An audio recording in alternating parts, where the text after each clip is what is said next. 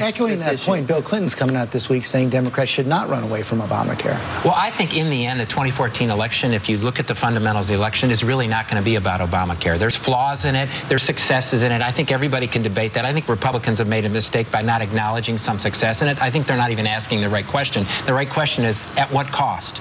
I agree with Bill on this, is that they should be coming up with a plan, but anybody can have success if you dump billions and billions and billions of dollars in this. But 2014 is going to be about the direction of the country, the economy, and how people feel in their lives. It's not going to be about Obamacare. I agree with that. I think the big issue for 14 is even less atmospheric. It's about where these contests are held. Democrats are playing a lot of away games in the Senate. But even in these tough states, we did this against Mitt Romney.